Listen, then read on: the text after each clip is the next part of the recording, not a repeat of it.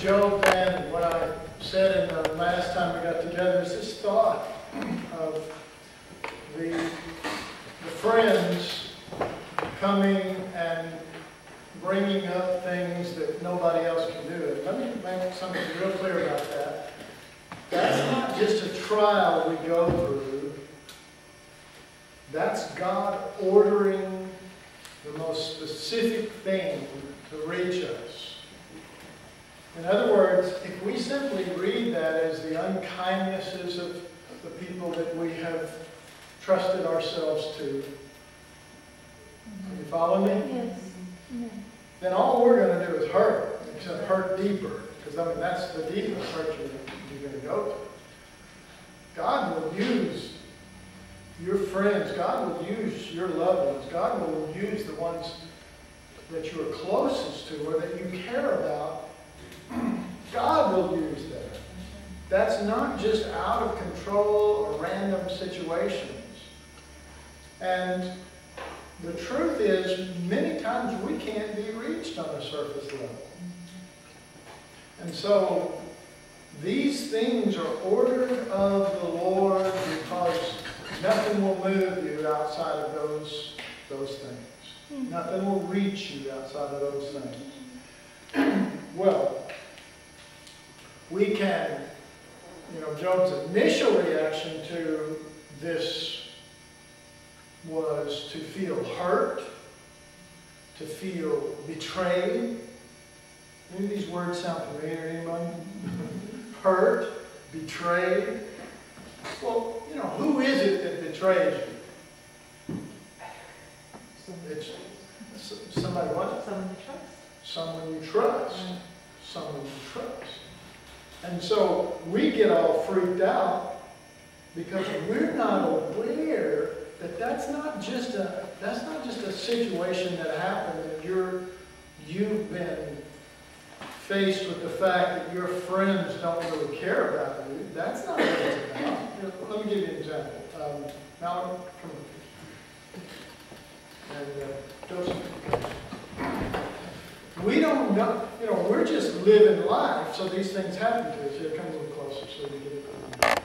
We're just living life, so we don't really understand what happened. But here's what happened. You see this shirt? Don't bug me. Don't bug me is what it says. You see that? Oh, let me get Because it. we don't really know what's going on. But you see this shirt?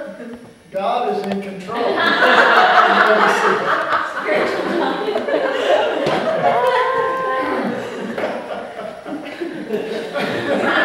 All on the plan. It's all on the plan there. Hallelujah. And so what we think, and here is, I've said this a million times in a million ways to you, but the truth is, you're not just living randomly in this world and certain events just seem to happen your way and other people seem to have better events. That's not the case. I promise you that is not the case. God is in control. Amen? Amen. Now, if we view it wrong, then we're going to miss, like the last part of the book that Kevin was reading, we're going to miss the eternal plan of God. Let me tell you something. God, your Father that loves you, will turn your friends against you. To bring you to a revelation of Christ. Because you will be happier conformed to the image of the Son. You will be happier. When Joseph was reading it, I didn't particularly like the one wording there, but it is there where it says in Ephesians 1, it says that he wants to present you, I forget how it is, without spot or blemish. Remember the scripture in about verse 4, I think, verse 4 and 5. And then it turns right around to verse 6 and says, but we're accepted in the beloved. Now what is that? Is he trying to make us without spot and blemish so that we're accepted in ourselves? Or is he trying to make us accepted in the beloved? And I'll tell you, that He's trying to conform us to the image of Christ so that we draw all from His life. The Son that is accepted is the resurrected Son of which we are a part. In other words, He's not just trying to perfect you individually, but He's trying to join you in union with His Son and accept that Son and you in that Son. Well, most of us don't live according to that. We're living according to our individual, capsule called whatever our name is, and related to our body. And we are just going through life and waiting for things to happen and reacting to those things. When, if you understand your covenant with the Lord's covenant with you in Christ, you are predestinated. What? For salvation? No. Your life is predestinated so that you don't have to make any decisions or do the right thing. You're just going to do what you're going to do because you're predestinated in this life? No. Well, let me just say, from the scriptures that I'm referring to in Ephesians, no. But rather, you are predestinated to become conformed to the image of His Son. And what does that mean? That means that you will have to come to this time. Yes. You understand that? Now you can either come to it and just suffer and feel rejected and self-pity and upset and, hacked off at your friends, your loved ones, your family. And you can spend the rest of your life being bitter. Can I get a witness? Because you can. You can get bitter and you can just stay bitter and actually grow more bitter. Can you imagine Job? See, Job had to pray for these guys at the end of this thing. Yeah.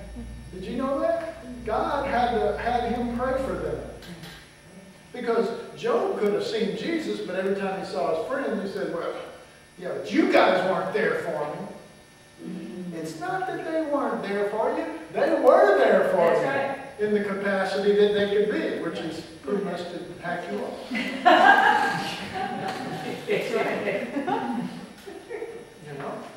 They played a role that nobody else could play. That's right. Amen. That's right. And it was important to you. Without them, you never would have come to that point. Amen. So you can either just blame them all your life, or you can say, thank you, Jesus, for bringing them just at this right time. Thank you for not letting them stand with me in that sense, because I never would have seen you. Yes. Yes. And love them and bless them, and another word, release them. Amen. Release them. You're holding them in bondage. There are examples, folks, where God sent a lying spirit or blinded people or did all sorts of stuff to bring people to a certain place so that they could affect the Son of God in that situation. And I'm telling you that for you to get all wrapped up in the circumstances of the moment is to not only miss the eternal plan of God, but it is to put yourself in worse, as a reactionary, in a worse way than you would have had you never been put in those situations. And He probably wouldn't have put you in those situations, except that He wanted to get His Son out of it. He wanted Christ revealed in you. So, in the scriptures, when Elihu is talking and everything, he starts talking about the storm, and God starts talking about the storm. It's a beautiful picture because he talks about the clouds. The storm rolls in and the clouds block the sun. So now it's dark. And now it's stormy. And I was recently in Arizona, and we were up in the mountains, and one of the nights, just this terrible lightning storm went through. I mean, it was popping and loud, and of course, it's going all through the mountains, so I mean, it's really having the echo effect and everything like that. And I don't remember going, oh my God, God's going to kill me, or it's bad, or I'm scared, But that storm does start blocking the sun. that begins to prove to you where you are at in this thing. If you are stable only by the most recent seeing of the sun, then you're still not there. But if your stability is when the storm rolls in and darkness rolls in, the clouds are there, and you can say, the sun has not moved. It is still there. It will always be there. What will move is these clouds. What will eventually move is this storm. This storm will not stay here forever and ever and ever and ever. It will not. And I will see the sun again. But it is not the seeing of the sun that holds me at this moment. It is the knowing that I'm one with Him right now where He is. Amen? And I've used this example before, but it's like an airplane. And I've recently in both situations coming and going saw this, where you're going up into the clouds, and I mean it just looks like this soup and everything, and all of a sudden the nose of that plane pokes out on top, and I mean it's not gray up there, it's beautiful, it's bright, and the clouds look like pure snow, and it's incredible. And it's the same day. The situation has not changed. It's just your perspective, your location has changed. Can I get amen? Amen. Yes. When will we get this? Come on. Come on. When are we going to get this? Because the information, it's not that we don't have the information. When are we going to insist that our lives be ordered after the truth as it is in Jesus? That our lives, no, you see, nobody can order your life for you after Christ. Only you. Only you make those decisions.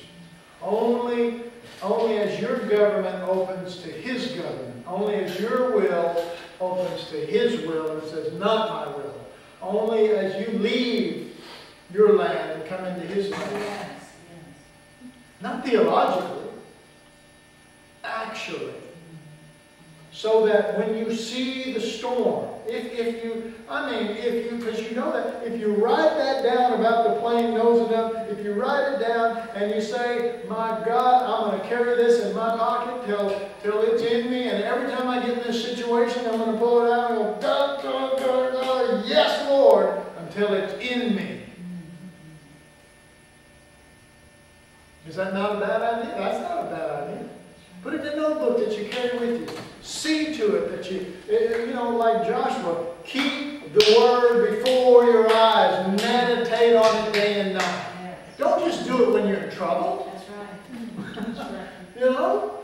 But read it and meditate on it and think about it. And just consider this. What if you just kind of gave yourself just to that one area for a while? Until it became part of you. You said, you know what? I ain't going to try to study anything else. I'm not going to try to get anything else down. I am going to try to get this in me so much so that my reactions and thought patterns come from above and not the earth. So that when one day when a storm rolls in and all of a sudden I wasn't thinking about it, I don't react at all, but I have the same calm as Jesus going to sleep in the boat when the storm rolled in. I'm at rest and everyone else is freaking out. Yes. And staying with this, because don't you think this is important? This is important. But if you don't, then see, when we put it on that level, it's a little easier because we look at the storm as dark clouds and thunder and lightning. Okay, let's change the face of the storm. You with me? You ready? Your friends, people you love, people that have respected you, stood with you, turning against you. That's what happened to Job. That was Job's storm. That's when he's talking about the storm. Specifically, that's what he's talking about. Amen? Amen. So let's quit romanticizing this thing and putting it off into some cloudy little there. It's not those kind of storms that most of us are dealing with. We're dealing with the storms of situations that hurt. It's not that we're afraid a lightning bolt is going to come out of there and hurt me. Somebody said something that hurt me. Somebody has done something that hurt me. And you can live above that. You can live above that in Christ. You can be with the Lord. And not only not let the storm affect you, but let the life of Christ affect you for those who are in the storm. That's right. And that's a key. Yes. You're not really in the storm. But you're not just flying up there above everything, enjoying it, looking down at all the people freaking out. You're going, a bunch of sissies. I told you to get this. You didn't get it, so suffer. No. You get right back down there in the storm, but you're unaffected, and you want to reach those. Okay? And so that in the end, you're the one doing the praying for them. That's right. They're the storm. They're the storm. They're the hurtful part. They're the part that can raise bitterness within you. And one way, let me tell you something. One way to overcome bitterness is to pray for something. That's right. Now there's more to it than that, but it's true that every time you really if you get in God's face with a prayer about somebody else, it's hard to go, oh Lord, kill them, or whatever. You know? It's real different. You know what I mean? You kind of go, oh Lord, I just, Lamb of God, just make me more like you, help them. You know? He just melts your heart. Yes. And so you realize that this thing is that the storm is, and the problem is not people. There's an old saying I haven't said in a while. The issue is not the issue. Woo! I know Mallory and Kelly remember that one because they got that one a lot growing up. And Kevin. The issue is not the issue. Everyone in this room, listening to tape, watching the video, the issue is not the issue. God is the issue. Christ formed in you is the issue. Let this mind be in you. He can't force it. He says let. Let is a word of submission, not a word of, grabbing it or force. It is that you allow this to be your mind. That's what, when it says let this mind be in you, he's saying allow this to be your mind, who didn't raise him up, who thought it not robbery to be equal with God, who made himself as a servant. And I'm telling you that this stuff starts working in you where you're more interested in seeing other people succeed than yourself.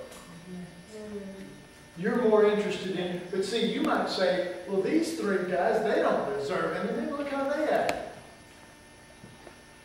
Well, do you think that you're not just as bad? And if you measure yourself with him, you look pretty good. If you measure yourself by the Lord, oh my God. Blessed are the merciful, for they shall obtain mercy. Is that right? Well, there's a spirit behind that. That's not just a commandment to be obeyed. You are not merciful. In the Roman Colosseum, you're Caesar. Kill him! Kill him! But when Christ is in you, your hand is not your own. Instead of, you might want to go, Lord, let him live! Amen. Amen. But you're thinking they don't deserve to live. It just takes a little bit of meditation to realize I don't deserve to live. Amen. It just takes a little bit of realization the only one ever meant to live is Christ in his body. Hallelujah. Through your personality, yes. But Christ's life and nature is the victory. And it's going to be the only victory you have. I don't know, I forget what time we started. But I just think of Job's words in the last chapter when he said, I've heard of thee. And there's a big difference between hearing and seeing. The scriptures are full of this contrast. Many people hear the voice of God, folks. They might even be able to speak that same words back. But we need to see Jesus, because the Bible says that as we look into his face, not as we hear from his voice, but as we look into his face, we're changed. There is no real change. You become a messenger when you hear his voice. You become a son of God when you see his face. You become an earthen vessel filled with a treasure when you see his face. That's a big contrast. Amen? Amen. Now you just consider that for a minute. You just go all over this world, all over the United States, and think how many messengers there are. What are the number of messengers as opposed to the number of those conformed to the image of Christ? I mean, are the numbers astounding? And if they are, then you see the need for the revelation of Christ. The revelation of Christ is not about our ears being open. It is the eyes of our understanding being enlightened, that we may know him. It is the seeing of what we are and being conformed to, being changed, being transformed. And Job, who was a righteous man, well, I know many a righteous man that is not conformed to the image of Christ. Amen? They do it right. And the whole testimony is, he's a righteous man, he prays, he does good, he gives. I mean, if you read the whole book of Job, you are getting a man that is head and shoulders above most of us. But this man literally is faced with his own shortcoming.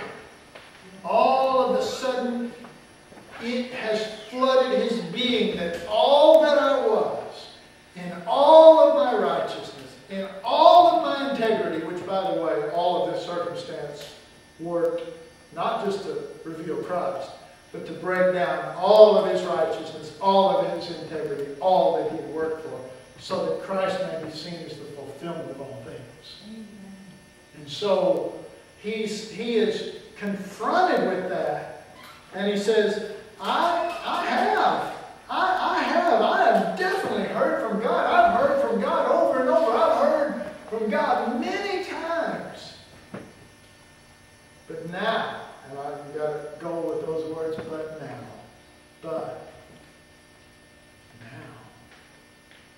I have seen thee. Mine eye seeth.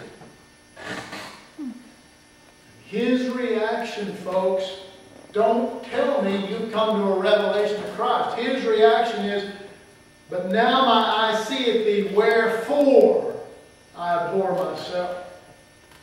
Seeing Jesus does not make you abhor everybody else. Seeing Jesus affects you. Isaiah, I saw the Lord high and lifted up. And then he says, I am unholy. My lips are unholy, and yes, I dwell among the people. But I am first and foremost, is what he saw. Daniel saw the same thing. When he began to see the Lord, he got sick concerning himself. He got sick. Over and over in the scriptures, Paul, oh wretched man that I am. The goal is not to hear, and let me just say this. Isaiah in chapter 1, 2, 3, 4, and 5 heard the word of the Lord. The word of the Lord came unto him. The words are for ears.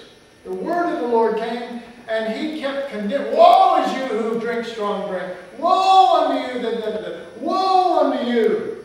When he saw the Lord, he says, woe is me, first time.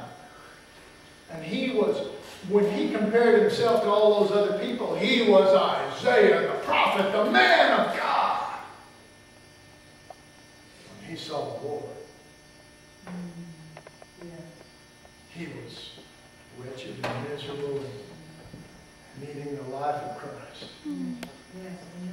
Needing the only thing valid. Jesus is valid and we are invalid, or invalid. Unable.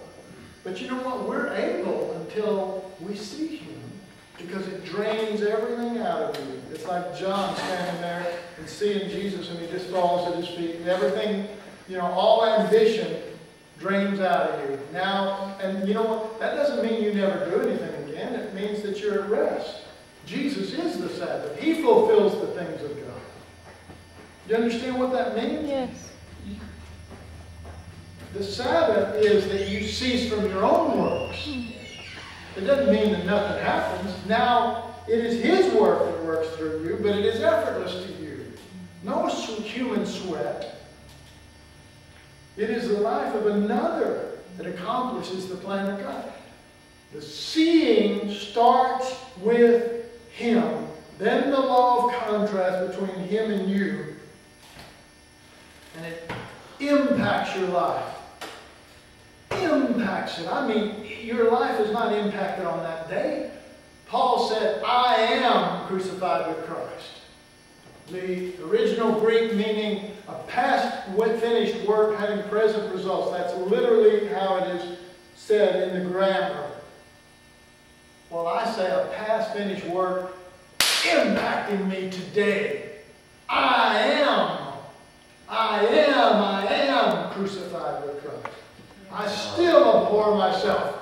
Thank you for the cross. I still am lacking and needing. I repent. Was he repenting of sin? I mean, I want you to think about it now. Was he repenting of sin? No. I mean, God declared him the most righteous man in the East. You know what I'm saying? I mean, come on. It wasn't, God, all of this didn't come down on Job's head because he was such a lousy person. It came down on his head because God wanted his son, regardless of what kind of person he was. All this has come upon you. Because God wants his son. But he'll never get his son as long as there's strength, as long as there's a thought that I'm good enough or I can do this. And the proof of whether I'm good enough, folks, is not your thoughts about yourself. The proof of whether you think you're good enough is when your friends, your loved ones, the big people that you respect, the people that you admire say stuff about you, and you start reacting on the inside. Hurt, self-pity, thoughts of pride. Anybody know what I'm talking about? Yeah. This is where the rubber meets the road.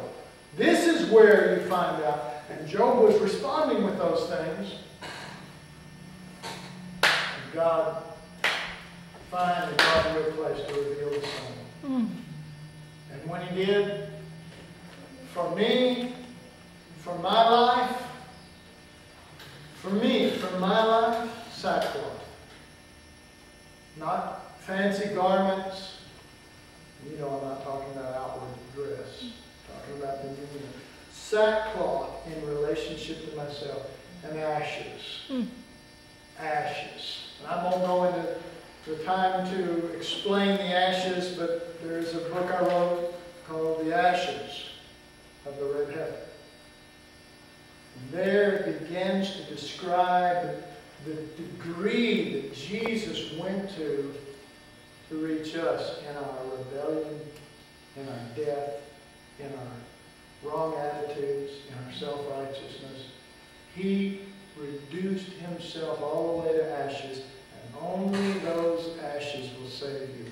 You are not ashes, but only the application will save you now. So bound by the knowledge of good and evil. So bound by measuring ourselves by ourselves. Instead of seeing there's only one life. And I'll never measure it. All have not only sinned, yes, all have sinned, but all also have come short of the glory.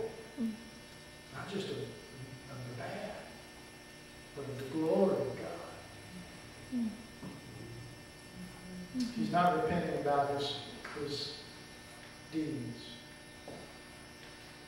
He's repenting about himself, the thoughts he had of himself, the thoughts he had in relationship to himself and others, when he sees the only life left standing after the death and in the resurrection. When he stands there, and Jesus is over here, and he stands there with Jesus in a crowd, and a voice heaven is open, and the Father speaks for the first time in the earth and says, that right there is my beloved Son, not you. And you hear that. You hear that. You hear it. You hear the Father's voice. And all of a sudden, it's clear to you, I'm not going to convince this guy. I am not going to convince this guy. I am not going to be able to be good enough. I'm not going to be able to stay with this long enough. He will never, if I reach levels I could never reach, he's still going to look right past me and go, there's my beloved Son. I might as well change my course. That's what repent means. To turn around and go another direction. We see it as somebody falling down and going, I'm bad. No. To repent means to turn around and go another direction. Well, the direction is in the direction of the Lord. Yeah. The direction is, here's the only life that pleases Him. Your first thought is, well, He's Him and I'm me, so there's no hope for me. And it is. That's your first thought. Oh, wretched man I am. But then the answer becomes, who shall save me from this body of death? And you begin to realize your acceptance in the beloved and His life in you. And you begin to order your life not for God in how you proceed in this earth. You begin to order your life after Christ. Holy Spirit, I need you more than I ever did before. I'm on holy ground. I'm on ground that I don't know anything about. I'm going to have to find a brand new relationship with you. You're going to have to work this Christ in me. You're going to have to do it. Because I have seen that no other life is going to be acceptable. Not one. No, not one. And you know what? A big burden falls off of you on that day. Really, I'm telling you. You don't know the weight that you've been carrying. You don't have a clue the backpack you got on you. I remember I was in Europe once, and we were somewhere. Me and Deb were in Europe, and my God, the size of the backpack, some of those people. I'm telling you, their bodies are bent over like this with a big old, and they walk like this. And I thought, they're backpacking all over Europe. If you do that for a year, well, I'm going to take a year out and backpack over Europe. You're going to look like an old man when it's over with. I'm young. You're in your formative years. Your back's going to,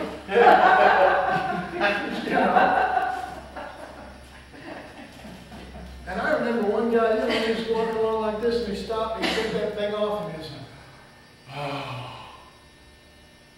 I'm telling you, you don't know the weights that you put on yourself. You don't know the expectations you put on yourself. You don't know the pressure you put your own self under. You! Much less everybody else, but you! You don't even know. You don't even know.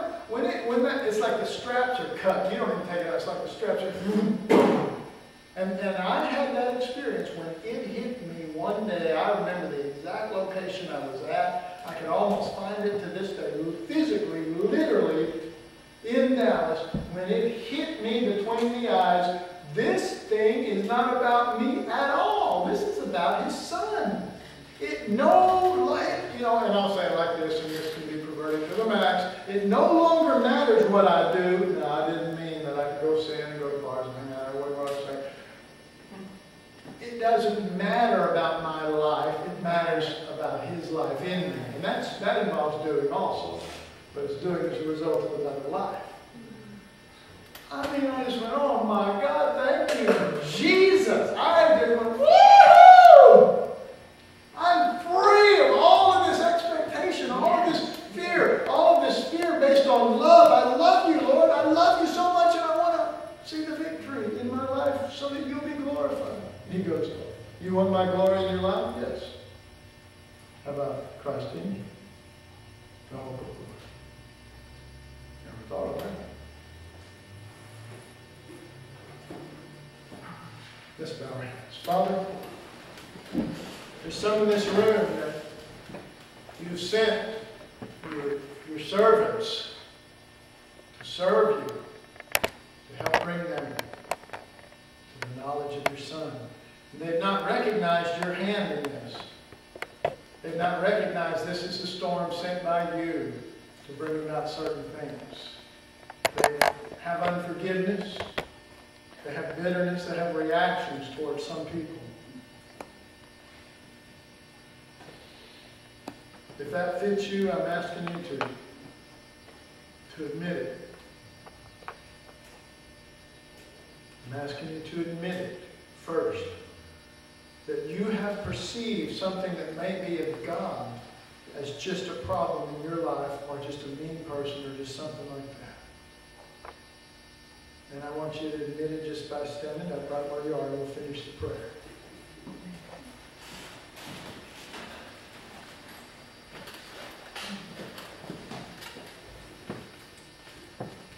Now let's go on.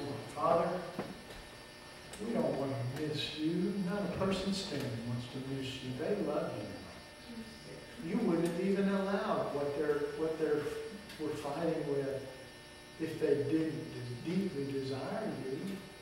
It is no shame, Father, that they're standing. It is glory in the sense that they're pressing on. They're going to get over this in the name of Jesus. They're going to get over this. Hallelujah.